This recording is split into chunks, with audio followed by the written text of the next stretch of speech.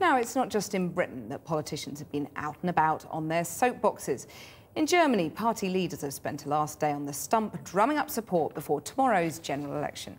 Chancellor Angela Merkel is predicted to win a record-breaking third term, but the price of victory could be a coalition deal with her main rival. Our Europe correspondent Matt Fry reports from Berlin. You need to be pretty confident as a politician to put your face on the back end of a bus. But lacking confidence has never been Angela Merkel's problem. In a party traditionally dominated by macho men, she has outwitted them all. Just ask the one on the right. Her mentor, the former Chancellor Helmut Kohl, used to call her Das Mädchen, the girl, until she ousted him, that is. Frau Merkel may not be the Iron Lady, but there is metal in her manner, and as a candidate she deploys lethal likability. Here she was talking about the challenges of keeping her hair in place at a rainy outdoor rally. Es war wunderbar und ich hatte dann auch noch, der Regen kam auch noch von vorne, sodass ich Angst hatte, dass the audience loves this stuff. Gesicherte Frisur irgendwie Schaden nimmt für München. But what she lacks in razzmatazz, she remedies in substance, and not too stodgy either.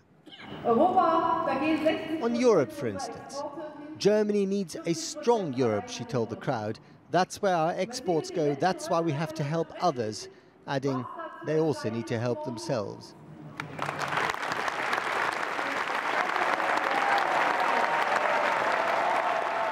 Angela Merkel's tough love on Europe is popular at home, but as she soldiers to the next rally, I wonder whether this woman can ever find the poetry to inspire wayward Europeans rather than just berate them. Outside, a veteran observer of German politics sums up the country's conundrum. It's sort of like always being the tallest person in a row of short people. You know, you don't want to stand out quite that much, but you know you do. So what's all the complaints about? Because this is the Germany that everyone wanted. I know. And I guess if it wasn't for the plight of the euro, there would be almost a collective sigh of relief about how relaxed the Germans are.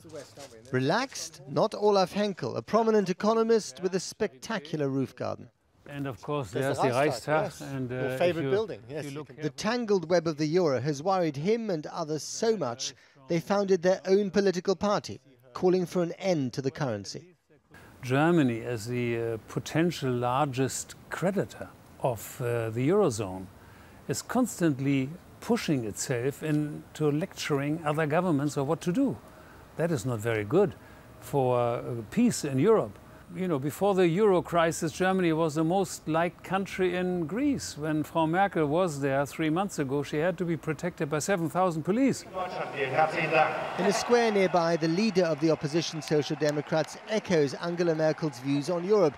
In fact, the two main parties might even form a grand coalition. The rest of Europe may be in uproar, but Germany finds itself comfortable in its own skin.